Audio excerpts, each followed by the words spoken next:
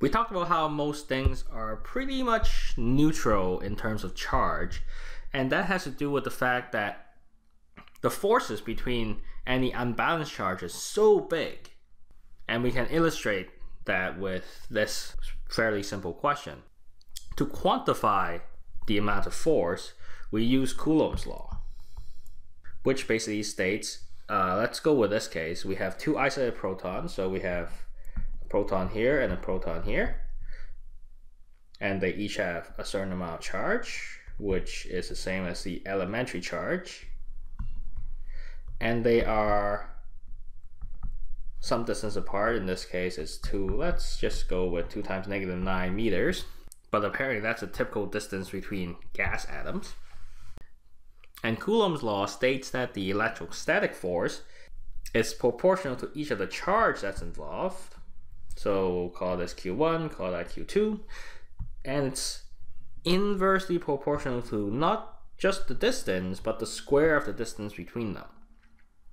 Relating all this, there's a constant, doesn't have much of a name, this constant, but we call it K, and the number is 8.988 times 10 to the 9, and the unit works out to give you newtons in the end. So to cancel out the meters on the bottom, meter square on the bottom, and to cancel out the Coulomb square on top, that's how it looks like. And in a pinch, you can sort of remember this as 9 times 10 to the 9, which seems like a pretty easy number to remember. But for most of our calculation, we'll use all the digits because why not? That's the magnitude of the force, but we're asked about the acceleration. So let's take one of these proton and draw the free body diagram for this proton. Well, that's easy because we know the other proton somewhere to the left of it, so it must have a repulsive force, because as you know, like charges repel away from the other proton with Fe, and that's all the forces we have on it, because the gravitational force is going to be minuscule, and so we'll ignore it. So fundamental, let's call that positive x, so sum of forces in my x direction is equal to max, which is what we're looking for. Technically these are vector signs, and that's equal to k q1 q2 over r squared. To be more careful, because we've already decided on the direction of the force, technically these are just all magnitudes at this point. Even this one, sometimes you have r positive, negative, but usually we just find the magnitudes separately and then work it back into our direction based on our free body diagram. The rest is just kind of plugging numbers in. The proton, of course, has the same magnitude of charge as an electron, because one proton worth of charge cancels one electron worth of charge. Except, of course, it's positive, which I guess in this case we just take the magnitude anyways.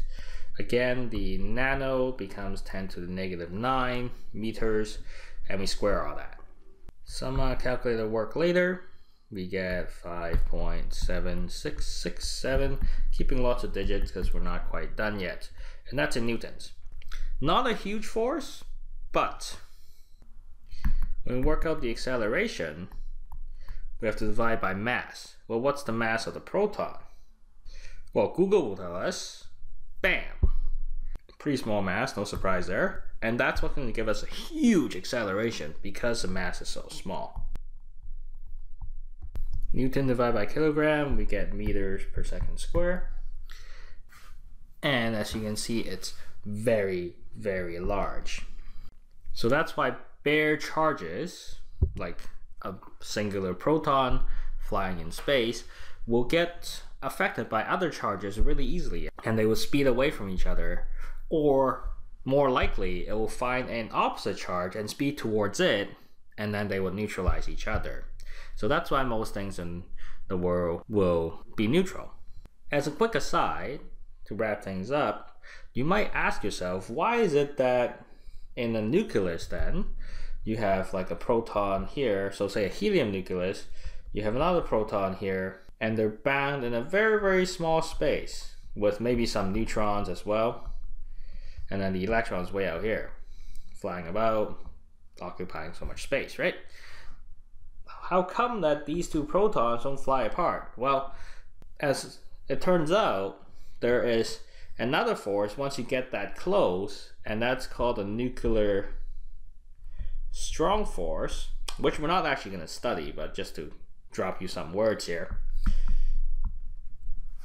The nuclear strong force is what holds a nucleus together despite and on top of electrostatic repulsion between two protons. So even though compared to gravity, the electrostatic force is huge, at very short distances, the nuclear strong force is even huger. And that's what keeps nucleus together.